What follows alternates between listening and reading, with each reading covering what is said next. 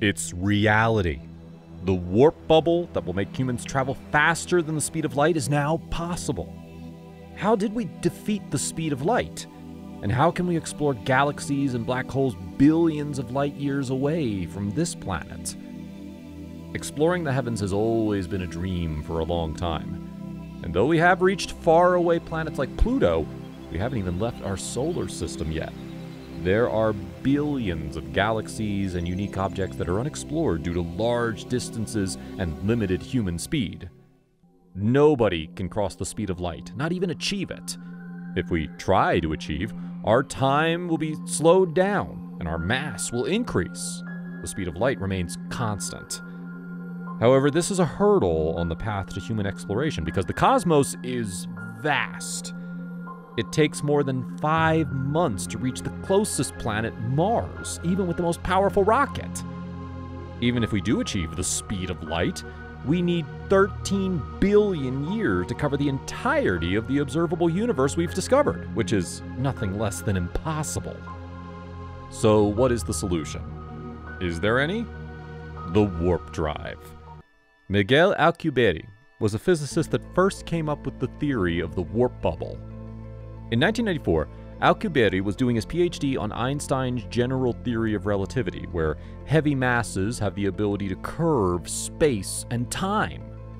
Thrilled, Alcubierre did some calculations and found out a revolutionary idea. The idea was that if you compress space-time in front of a spacecraft, it would allow it to travel much larger distances in much shorter time, trapped in a bubble.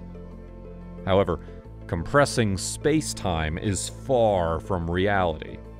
In order to do so, we need exotic matter that has negative gravity, which is just a theoretical concept.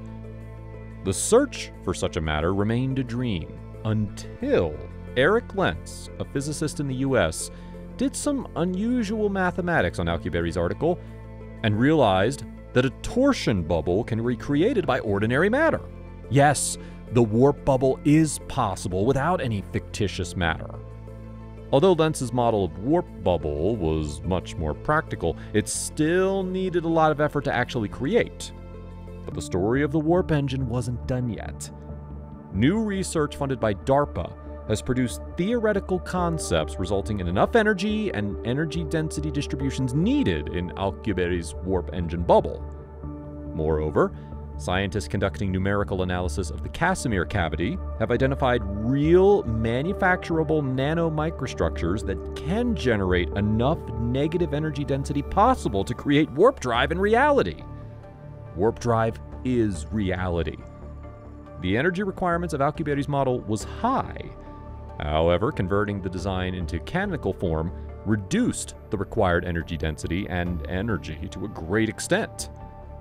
The researchers working on the Casimir cavity never really thought their findings would be a breakthrough and invent something out of a sci-fi movie that will reveal the darkest corners of our cosmos. Though there is still a long way to go before actually traveling through the warp engine, we are surely on the right track.